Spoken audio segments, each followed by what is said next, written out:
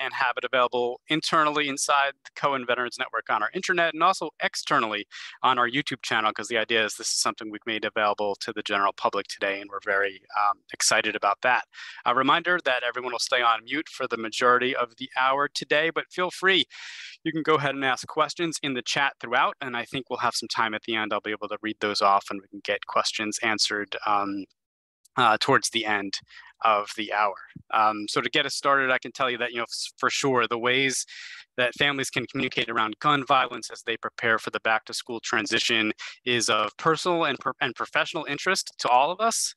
And we are very happy to have Dr. Melissa Brymer with us here today. And you could read Dr. Brymer's credentials on screen. I'll tell you just to drop more.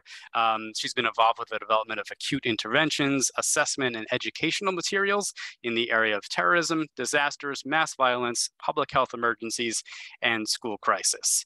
So Dr. Brymer, thank you very much for joining us today, and we're happy we can share this again inside our network and outside with the public as well. So take it away, and we'll ask questions at the end of you. Absolutely, and feel free to use the chat to have discussions amongst each other. I think this topic brings out a lot of thoughts and feelings, and so feel free to even just have a dialogue on the chat with each other. So thanks for this honor of being with you today. Just a little bit more about me. I'm at actually the UCLA side. I'm a professional researcher, but I'm also the director of terrorism and disaster programs at the UCLA Duke University National Center for Child Traumatic Stress. If you haven't heard about our network, we are funded by SAMHSA, and our mission is to raise the standard of care and to improve access for all kids who have been impacted by any type of trauma, and also to support their families. So currently, we have 164 centers funded across the country, and we have centers in Guam and in Puerto Rico. And we do actually also specialize in helping military and veteran families in helping with some of the additional traumas that these families are experienced to. So if you have not seen our military and veterans resources, I'll show you how to get to our website in just a little bit. But today's conversation is about mass violence. There's been a lot of incidences recently and in the news, some school shootings. And it's been a topic amongst many parents and caregivers, educators, and even mental health providers. But what's interesting is there's actually no true universal definition for mass violence. So when we try to find out what has been the prevalence of these events, depending on the website, they will use different definitions. Some definitions focus on the method of how the crime was committed, such as when guns are used. Some will focus on the motive of the perceived motive of the perpetrator. So then at those times, we'll be hearing about hate crimes or terrorism, and that many times, depending on who did the attack and again the motive, many times interpersonal violence or gang deaths are not counted in mass violence numbers. And some groups like the Victims of Crime will look at eligibility requirements of who should get federal assistance. So it's important when you're looking at the numbers, how they're doing that definition. But one thing that we can all agree on is just the far impact that these mass violence events have in the community that's been impacted, the region, and actually throughout the US and many times globally. I do respond to many school shootings and mass violent events, but we know that when kids are involved, there's a much more emotional toll on our society.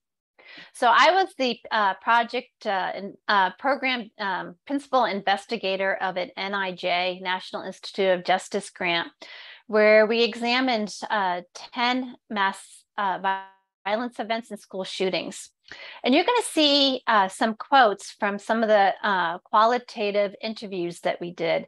We interviewed over 200 individuals. Some were bereaved family members, some were in the incidences, first responders, media, coroners, you name it. We all interviewed. And so you're going to see some snapshots of some of the content of these, of what they said to us. I do know that sometimes it's hard to read some of these quotes, but it's important for us to hear directly from those impacted by these events. And so you see here one leader, when she was finding out about an incident, was saying, I said I needed to know what happened. He said, yeah, I know. He says, it's really bad. And he was struggling. He said, it could be 30. I said, you're kidding. 30 means to me, I knew it was more than adults. It was kids. And there was something especially different and heartbreaking knowing that those missing kids were dead. So I'm thinking now, oh my God, 30 kids. Others talked about when an incident that includes many deaths, that then going to all the funerals just changes everyone in the community. They think about the young lives that were murdered in that school setting and how they were at the beginning of their life and in their career, and just how much this takes a toll. So when we think about and provide behavioral health support to a community that's had a school shooting or mass violent event, we need to not just think about individual interventions, but actually helping the entire community out, because their differential impacts are such widespread. And when I'm thinking about responding to these events, there's not a cookie cutter approach, meaning we do have to take some factors into consideration of how we respond to these events. Things that I consider is, first and foremost, learn about the community. Have they had a previous trauma or a previous gun violence or mass violence event? Was there something coming up that the community or the school was looking forward to? Were there recent changes that have impacted the scenario? Sometimes the holidays can make a difference. Many of you know that Sandy Hook was right before the Christmas holidays, and that was a very difficult time for the community. Parkland was on Valentine's Day and really kind of changed that holiday for that community. We also think about what are some of the distinguishing features of that event, the magnitude of it. Sandy Hook being an elementary school, because of so many young lives that were killed on that day, really had a profound impact for many parents across the country. How many people were exposed to the incident? Were there different groups impacted?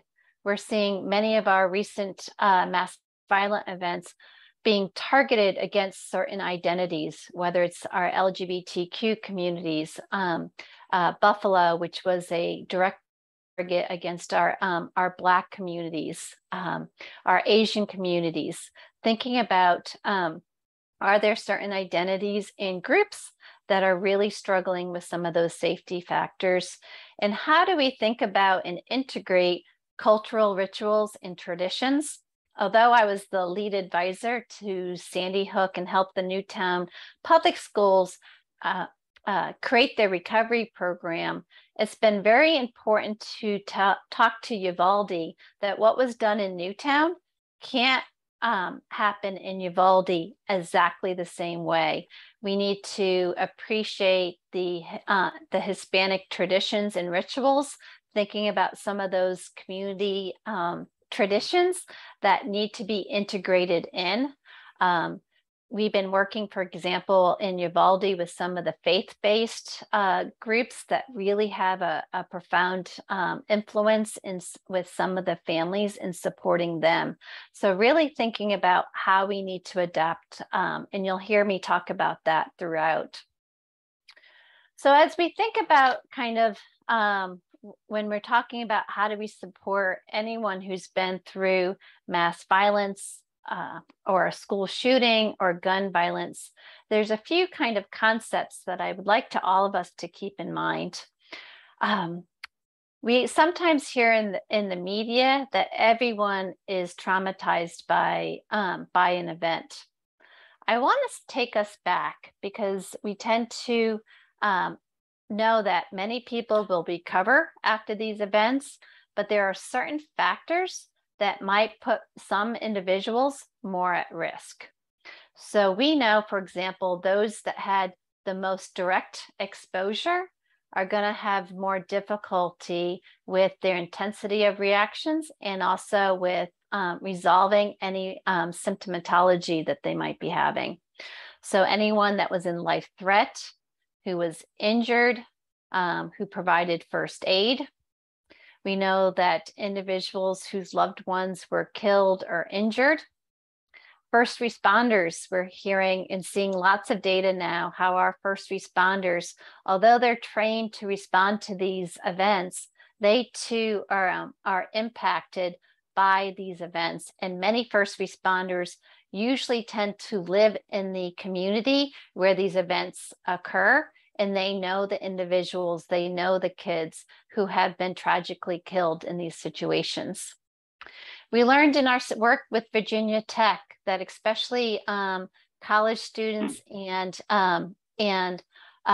kids, when they have prolonged worry about the safety of others, we know that that actually was correlated with higher rates of PTSD.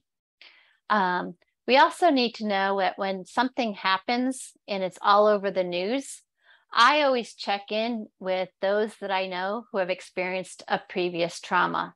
So with Uvalde, when that happened, we were reaching out to our Sandy Hook colleagues, to our Parkland and Chardon to check to see how they were doing. For those that you serve who might have had a recent death, whether it's because of being in active duty, because of COVID, we know that those who have recently experienced a death might be really resonating with what's happening now and might be seeing a resurgence of some of their reactions. We're also finding that individuals with histories of physical or sexual assaults who also experienced a mass violence, they are more likely to have PTSD and depression 1 year post the event. And the other piece that we're truly seeing these days is that those with limited social supports are having more difficulty healing and tend to have higher rates of PTSD than those who have social supports. And so that really does tap into, if we're wanting to make sure that we support people and help to mitigate some of the long-term impacts of these events, how do we really make sure that those that were most impacted have those support tools to help them? We also know that mass violent events can have other secondary adversities. There can be other threats that occur in that community or in that region. We know for some families, they might have financial impacts. They might have to move at home. So when I'm working with individuals, I want to understand what other secondary impacts are going on so that we can make sure that we provide that level of support. Many times when I hear presentations about mass violence or school shootings, there's a real emphasis on the trauma piece. But I'm going to want us to make sure that we also talk about bereavement and grief. Mass violence in and of itself means that there typically is a death of somebody. And what we're seeing is that the pathway for trauma and the pathway for grief isn't the same. So we might talk about that we have treatments for trauma and that people can resolve their trauma. With grief, we don't resolve missing that loved one who has been so important in our lives. We make meaning, we learned how to adjust. But over time, every time there's that anniversary, we're always going to be thinking about that person that's not with us anymore. Over time, the trauma, once we start to work on those trauma symptoms, those that didn't have the grief, they might not be as affected over the anniversaries as much as those who are bereaved. I also want you to think about that when we're talking about reactions, one of the critical pieces that we think is so important to educate quite early is thinking about the role of trauma and loss reminders. So a trauma reminder is something that makes us think about that day. It actually puts us in that fear again, that worry about our safety, feeling in danger. Many times heart rates go up. So with Uvalde, we really spent a lot of time actually talking about that 4th of July could have been a potential trauma reminder for those kids and staff who were in Robb Elementary School that day. The fireworks, the sounds, being in crowds, not knowing safety areas could really be a trigger. So we actually created a resource for that. It could be after one high school where there was a school shooting, kids talked to me about not wanting to go to an amusement park anymore. And I first thought it was because of screams when you're on one of the rides, but they also told me that being in the most popular rides, there usually are long lines that if you're in the middle of that line, you almost feel trapped. There's nowhere to escape. And that's how they felt during that shooting. And so sometimes a trauma reminder can be a sensation or a feeling. It could be the time of day, when it happened, what I even was wearing. And so it's important for us to identify what these trauma reminders are, because those trauma reminders make us feel like we are unsafe, many times make us feel out of control. And what we want to do is help those that we're working with, that they do have the ability to identify these reminders, help themselves to actually cope with them when they do happen. So many times early on, we identify those trauma reminders. We help them to discriminate that they're not in that unsafe situation right now. And what's those tools that they can utilize to help to calm their bodies down? Do they need support of another adult? Do they need to distract themselves? Do they need to do some mindfulness?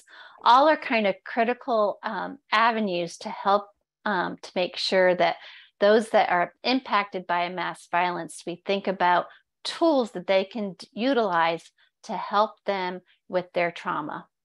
Loss reminders are those reminders that make us think about that loved one that is no longer with us. It could be the holidays that they used to have an important role in that doing the holiday meal. It could be a song that I heard, and helping again when they identify these reminders, thinking about how we can honor those loved ones, thinking about what kind of supports they need so that they can deal with both the trauma aspects and the loss aspects. We also know that there's so many different psychological reactions, and it's not just PTSD that those who have experienced a mass violence event can experience. One of the most prominent reactions I hear about, and is actually one of the longest lasting, are sleep issues. Many talk to me about having difficulty falling asleep, waking up often. They might express additional nightmares. Some will talk about significant, overwhelming sadness or grief, withdrawal from those social supports that are meaningful from them just because they can't handle those kind of interactions. We know for some kids, there might be academic impacts or irritability or anger issues. So it's important that we identify those psychological reactions that individuals might be having, and also the developmental consequences that might happen. So many of those that I've worked with, youth, have talked to me. I wanted to go into the military, but after my experience, I didn't know if I could be around gunshots any longer. They sometimes have wanted to go into the mental health field because they want to help others. Some have had impaired relationships because they having a difficulty navigating or communicating when they're really struggling. So it's important for us to acknowledge and identify what are some of the developmental consequences that those who have been impacted by mass violence are facing, and making sure that our interventions are supporting that. But mass violence events also taps into those adults that are on the phone on this webinar with me.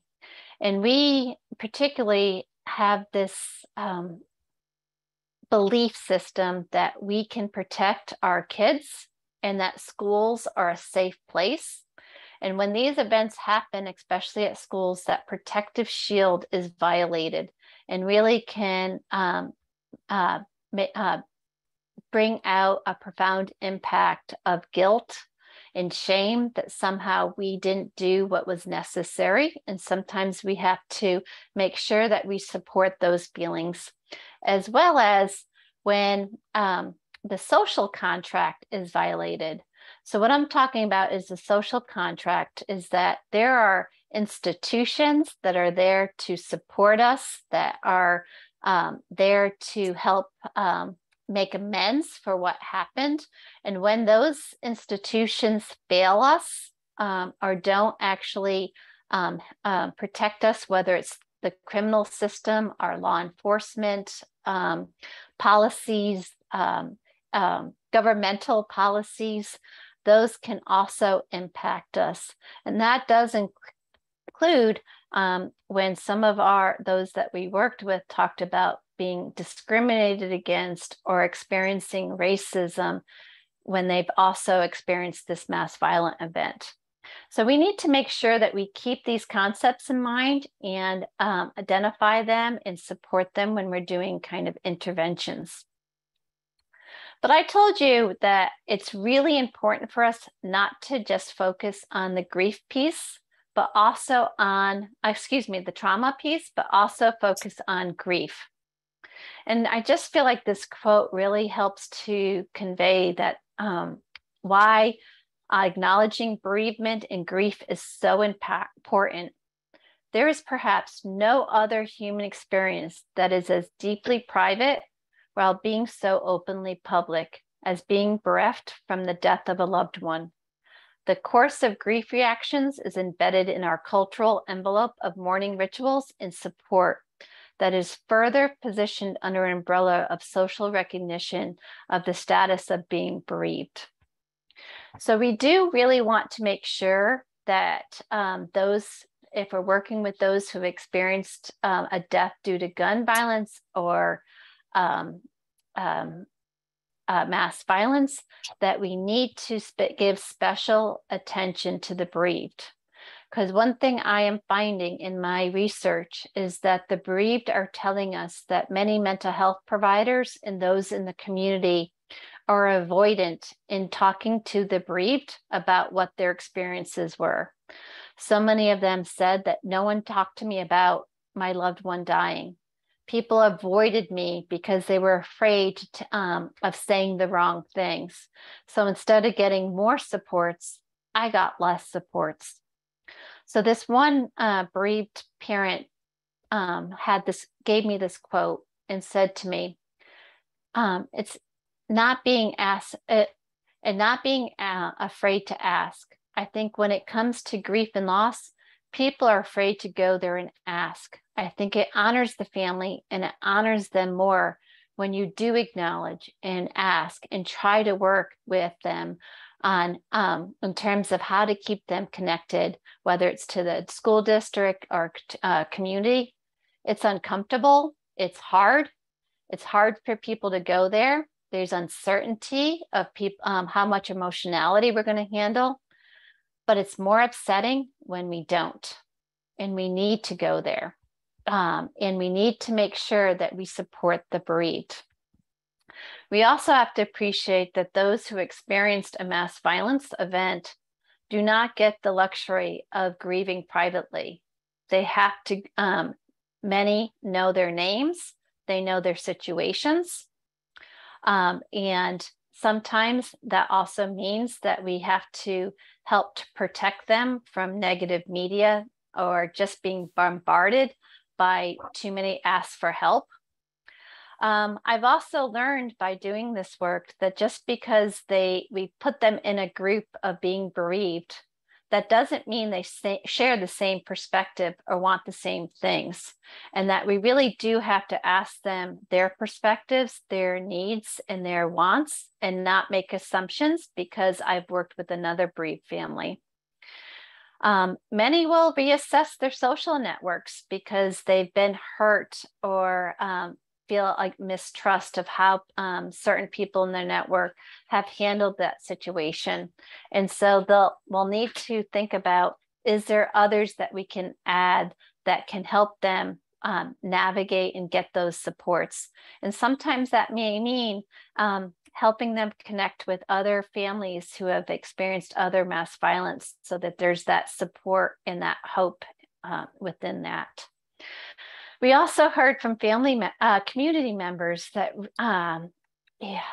even going to all the funerals and honoring all the dead, there's sometimes we have to help community members with the responsibility and having to navigate. Can they handle going to all the memorial services or support all the community organizations that are created by family members of the bereaved, and helping with those responsibilities as well. So when thinking about bereavement and grief, it's really important to share with folks there's no set timetable. Just because the 1 year anniversary is coming up and we think that there's that one year timeline, we each have our own timeline. And everyone, even in one's family, will have different timelines. That grief can affect our work, our home, our school life, different parts of our lives. And how do we make sure that we navigate each of these impacts? And no two children, no two individuals will grieve in the same way. And that those that have had pre-existing either traumas or pre-existing challenges could impact more so how you're dealing with the current event. So many times I get asked by how can caregivers help those kids who are grieving? Well, there are great tools and resources out there. Sometimes using children's books helps tremendously. It helps to start that conversation. We also know that finding ways to honor the death of, finding ways to honor that loved one who died, making sure that we open up that communication with kids and validate their feelings, address the new fears that might be coming up. They might be worried about the safety of other family members, or worried about the future because of financial constraints. How do we make sure that we help with that?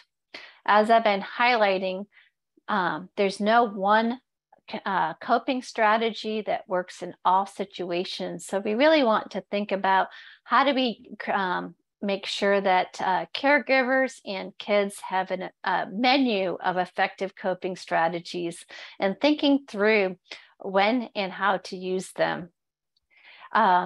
Increasing those comforting connections and thinking about those support, whether it's additional teachers or faith-based members or mental health, who are those connections that are helping that family right now, and making sure that there is enough to really help them get through these difficult times. Really making sure that we highlight the surviving, the caregiver role, and that so many times when I'm working with caregivers or parents, I get the question, should I be disciplining my kid because of what they experienced? And kids do best with a predictable environment. Routines are good. And yes, they do need to know that there's a limit to their behaviors. And so effective disciplining is important even in these times. And sometimes we need to reinforce that. We also have to be good communicators, willing to have the conversation with our kids multiple times, checking in with them on how they're doing.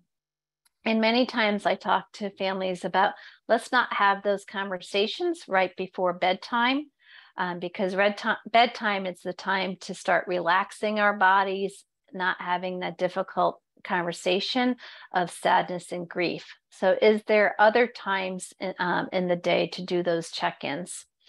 And making sure that the child is able to be the focus of the morning process, and not to have it the caregiver dictate the timeline. Depending on how when there has been a unexpected death, that we know that can actually create traumatic grief. And what I mean by traumatic grief is that mourning and bereavement and thinking about our loved ones is normal. But sometimes when there has been a killing of a loved one, the suddenness of it, we could be thinking about how the person died, which prevents us from reminiscing. It prevents us from things that remind us of how they died. And so we, as the Child Trauma Network, has a series of fact sheets, including when there have been a death because of active duty. So for our military parents and caregivers, for our school staff, our mental health providers, youth themselves. You'll see at the bottom our website, nctsn.org, and the traumatic grief resources are all here that you can take a look at, and they're available in multiple languages. But we also need to make sure that our mental health providers are trained in both grief and prolonged grief interventions, that we do have resources that we can give to caregivers to help empower them. One of them that we have is Power of Parenting. This one is on COVID-19, but we have ones that also are for mourning the death of a parent, and making sure that we acknowledge and support surviving siblings when they also have experienced a death. So kind of thinking through how we can provide support, I think of kind of 5 main areas of intervention. So mass violent events make us fearful of our safety. And so safety interventions is one major piece. So we do need to think about what are the safety concerns, and are there additional adversities because of this event? We need to communicate what's being done in our community or in the school to help address those safety issues, to help with recovery. Making sure that the media are conveying these safety messages, and not just about the imminent threat. And we put in educating others about limiting news exposure, in media literacy and social media safety as well, because we have seen that media and social media can help increase our social support. It can help give us comfort, but there also can be some negative in this. And so one of the things that we saw in my research is that some people will stay up all night watching the news or being on social media, and that they get overly, excessively consumed with the media. When that happens, we know that their distress levels increase and that their functioning, whether it's sleep or interpersonal relationships, can change. So sometimes we have to help to put a limit on that. Some people are seeing the watching this media because they're trying to search for answers. So sometimes having others help them get those answers for them so that they don't have to be overly looking at this can help. Sometimes letting them know that putting a timer or limiting how much they're consuming is important, and having a conversation with our kids in particular. What are they seeing and how are they reacting to that? One of the things that has been one of the most challenging responding to these kind of events is that there are always people that are going to take advantage of this stressed community.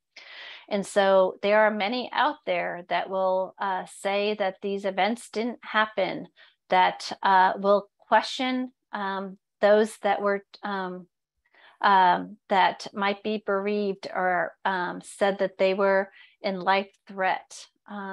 Some might give messaging that's jarring to us, promoting a perpetrator for their actions. And so we need to help those that were impacted in this so that they can navigate these challenging media circumstances.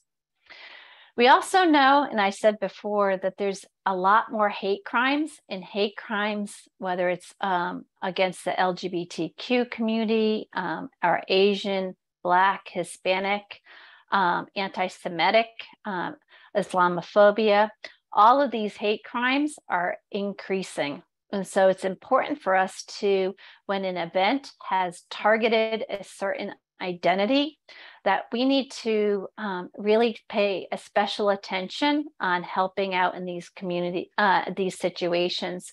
And we do have a couple of resources to help caregivers with these hate crimes, and needing to think about how do we first and foremost as adults pay attention to our own reactions. Sometimes we have to have discussions ourselves with our support systems before we can have our conversations with the kids about what it meant that our identity was actually the target of this situation. Listening to how our kids are reacting. Are they worried about safety for themselves, or has there been similar types of hate or bullying at school or in their own community that they are worried about? Are there increased safety protocols being in place? For example, after some anti-Semitic events, there has been increased security at synagogues, and helping kids to understand why that is happening. So we need to have those conversations. But we also need to think about, is there any teachable moments of what our family values are and what is important to our family? The pride we have in our culture, in our traditions, and why those are important to us are all things that could actually help that family unit stick together. So we talked about safety, and calming is the second category. We know that mass violence interrupts us, causes lots of distress, as I talked about before. So we really need to be thinking about supporting the bereaved, talking about those trauma and loss reminders, helping with overall reactions. What are types of techniques we can be doing, and making sure it is clear, if I need extra help, where do I get that help? And I do want to make sure that just, especially in the early days, sometimes people are saying so many people are in distress. doesn't that mean that they're going to have psychopathology or long-term consequences? And I want to make sure that we are clear. In the first several weeks after an event like this, there is going to be distress. It is appropriate. But that does not mean that all those that are in distress are going to have psychopathology. We want to help with that distress. Things like psychological first aid, which I will highlight in just a few minutes, will help with that. And also increasing one's social supports in this time, as well as the coping strategies, can make a major difference. So when we're talking about helping youth after mass violence, we have a great resource that talks about helping kids with their feelings of being afraid, or if they do feel unsafe, helping them get back to routines, because it just doesn't happen instantly. Making sure we understand what their reactions are, and also give a little bit of break. Sometimes when youth have been through these types of incidences, even just everyday challenges can feel worse. And then kids start worrying, can they not function anymore? So making sure we give some ease to that we give some space and time to address how their identities might have been impacted. And really sometimes, especially our teens or young adults, will really want to search for meaning and maybe actually participate in pro-social events or advocacy. For our younger kids, there's some great tools. If any of you have seen, colleagues of mine wrote a book called Once I Was Very, Very Scared. It's in multiple languages. There is PDF versions at piploproductions.com, which are free. If you wanted a hard copy, there is a charge for that. But there is video YouTube productions, and it talks about when I've been through different types of traumas, including when a loved one was killed. Sesame Street has some great resources on grief, on violence, and also for military families. They have a website, and they have some mobile apps that might be helpful to help to navigate young kids with their coping strategies. So let me keep moving forward here. So we talked about safety, we talked about calming, self-efficacy. So self-efficacy is really tapping into making sure that we acknowledge the strengths of those that we're serving, the strengths of those those in the community. As much as possible, we want all stakeholders involved in decision-making, and whether it's having town hall, thinking about ways to have days of service or days of kindness can really be helpful.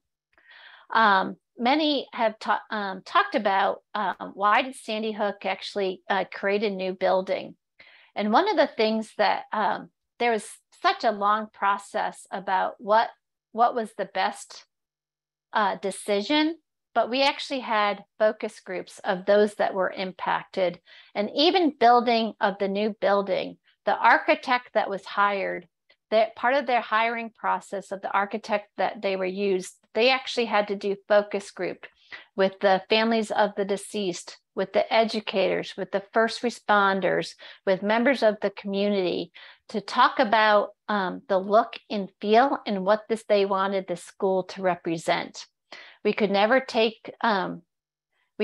bring those that were lost that day back, but we could make sure that whatever was put in place was more of a healing process. And that process in of itself of having these painful conversations really was a healing opportunity for the community. So we also, the fourth category is connectedness. There's so much data on there that the stronger the social connections we have, the more that mitigates long-term consequences. So we need to make sure that those social connections are of high quality, that they are supportive and not in reducing some of those negative social influences. We also need to appreciate that when we're talking about connectedness and talking about mass violence, is that at 1 year anniversaries, people are always worried about another event happening. I worry about the increase of suicidality. So when we are thinking about helping a community after these events, we need to make sure that there are suicide prevention protocols in the schools and in the communities. And we need to help kids with helping their have these conversations with their peers. So members of my network put together these peer cards. There's 3 talking about suicide or self-harm with our friends and peers. What are some of the myths? How do I provide this support? It's also, there's added discussions about what words to use, knowing the signs, and how to take care of myself after having one of these difficult moments. This resource is being, youth are loving it because it's really very clear and easy to the visuals are great for youth, and it's English and in Spanish. And the last category that I wanted to highlight is hope. We always need to help people to, throughout the recovery and healing process, know that there is a path. That path is different for every community. We need to help the youth know that their futures matter, that we care about them.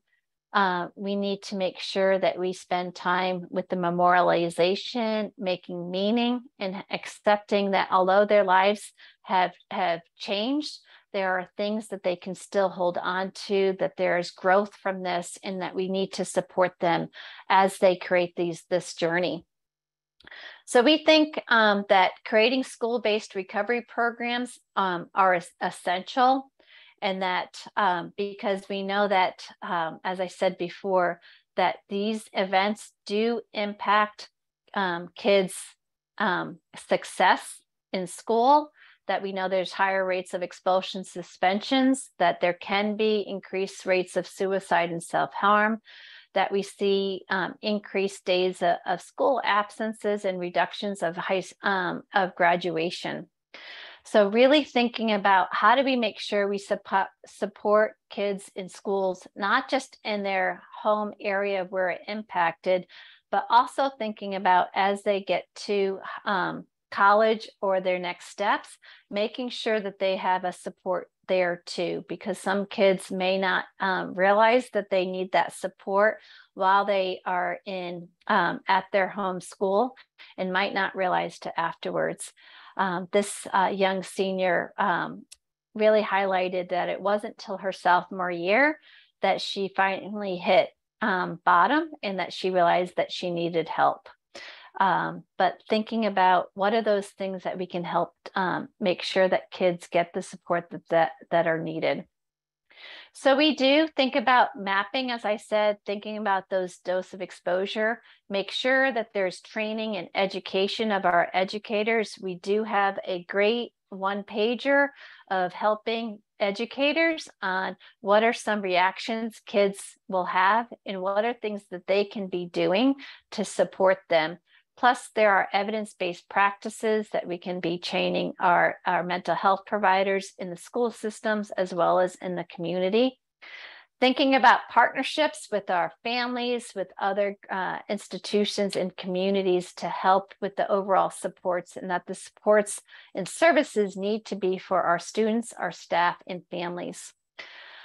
We do need to think about how to adapt emergency and safety protocols, as well as thinking about how to handle all the extra issues that come up after mass violence, whether it's how to handle anniversaries, all the temporary memorial materials that are, and sometimes there are criminal investigations that we have to be dealing with and navigating.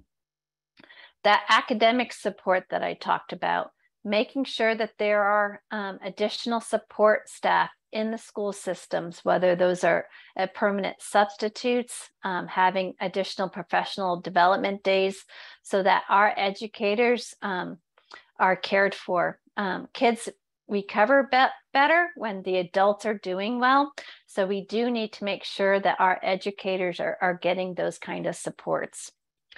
And thinking about those times of transitions, and with the new academic year, helping kids, if they've been through something, going a day or two early and going just into the school building again and getting acquainted to their rituals and routines can really help make a difference.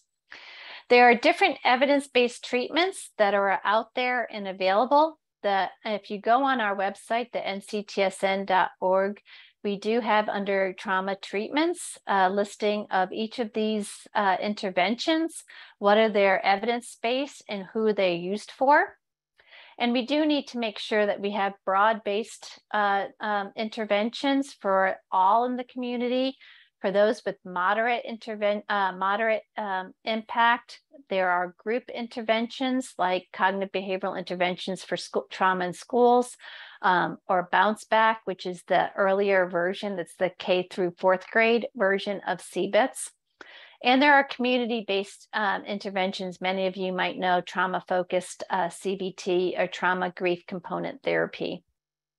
So psychological first aid is one that I had an influence in, and this is an early intervention. We have it for school systems, for faith-based. We have it translated into different languages. I can't get into all the details now, but if you're wanting to learn more about psychological first aid, we actually have a free e-learning course on learn.nctsn.org, and you can get free CE credits. But it really does tap into thinking about how do we make effective engagement with our youth and educators who have been impacted by a trauma, those safety issues, thinking about ways we can stabilize a system or an individual, making sure we gather that information so that we know what types of supports, what basic needs, if they need social supports, that coping strategies that we talked about, and thinking about, is there other referrals or linkages to services that could help them during this time? Skills for Psychological Recovery is really another community-based intervention that can be used for paraprofessionals. It can be in community settings, our Boys and Girls Club, even libraries, community settings, our faith-based communities, our healthcare institutions. It's a skills building intervention that if I have one time with somebody, how do I make sure I make the most of that time?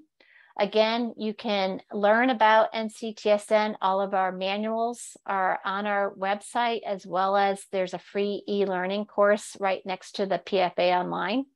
Again, you can get CEs, and it highlights how do we, again, gather that information, but thinking about what types of skills are most needed after mass violence, helping with effective problem solve for all the adversities that they're experiencing, thinking about wellness and positive activities and making sure that people are okay with doing those things that create joy and laugh, helping with those distressing reactions we talked about, making sure that our social connections are staying healthy. And sometimes we do need to be tapping into, or our thoughts keeping us negative and not helping us on our road to healing. It's important that we think about what are those barriers that keep people from going into services.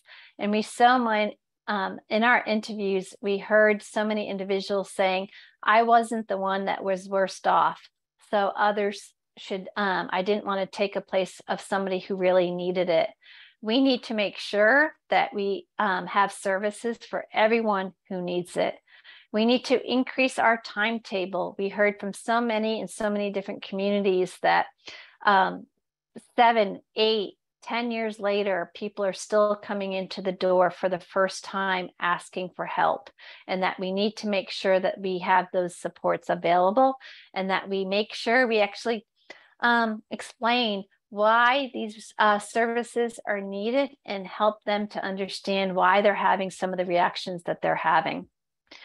I just, as I'm starting to wrap up, we know that preparedness is important and that we do need to have conversations with our kids if they are worried about some of the recent events, what they can do and what schools are doing for school emergency.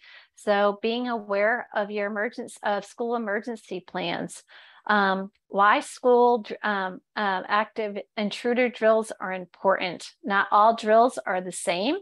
And you can see on our website that we've really talked through that drills should be announced, that we should make sure that we help kids beforehand who might have had trauma histories to get support on how to cope with them, or even just navigating. And we do not, when I'm talking about a drill, I'm not talking about an active simulation where police presence are involved. We don't need to create additional traumas to our kids, but we do need them to know if there is an emergency that there are actions they can do to keep them safe.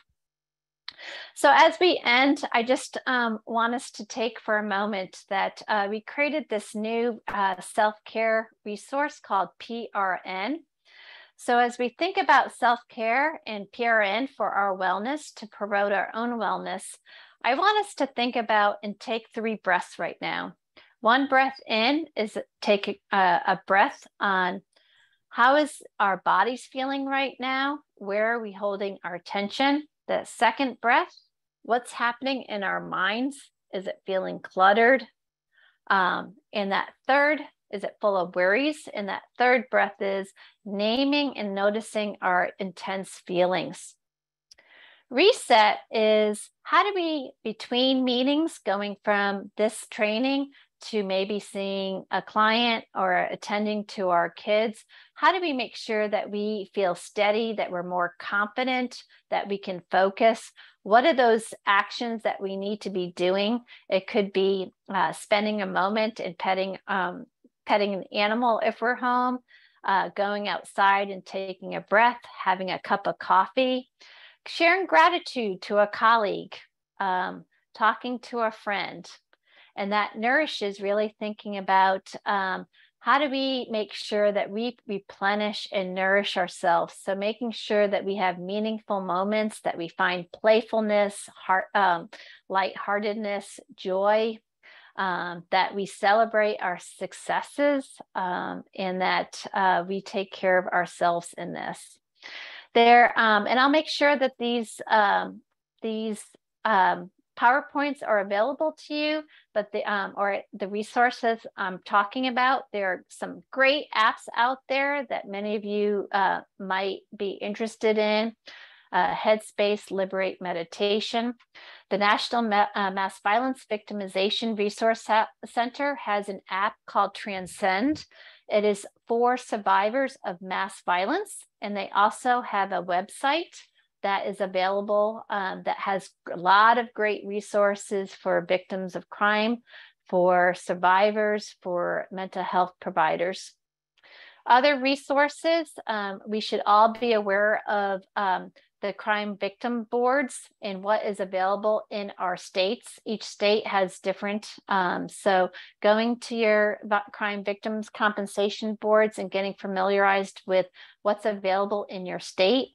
For those who have been a victim of a crime, Victim Connect actually helps us to identify what our rights are. If I'm just needing support after any of these events, Disaster Distress Helpline is always available. Some of us just want to sometimes donate after big events. Sometimes fraudulent funds are created after these big events. The National Compassion Fund is trying to prevent that, and they are made up of board members who are family members who have been through other mass violent events. And then we have Voices Center for Resilience, which was created after 9/11, and they have wonderful resources as well. So if you're wanting nctsn.org, learn, or if you're just wanting any of our info, go to just type in info at nctsn and sign up for any of our updates. I'm sorry I went a minute or so over, but I'm happy also to stay on if there are any questions. So thanks everybody for your time today. And thank you, Dr. Brymer. That was fantastic. We really appreciate your time. We are over time, but as Dr. Brymer said, if anyone wants to ask a question, feel free in the next minute or so. But again, thank you very much. We have the recording. We will share it both inside and outside of the network and get more out of this going forward for sure. And I'm happy to send a resource list. And if you want to put that on your next to the presentation, you guys can just give me a half day to put them all in one place, and then you can have those. And everyone, I'll make sure all the links for all those resources are available. That sounds perfect. Thank you so much. That'll be great. All right. Thanks everyone for joining. We'll see you next time. Thanks everyone. Don't forget your PRN for wellness.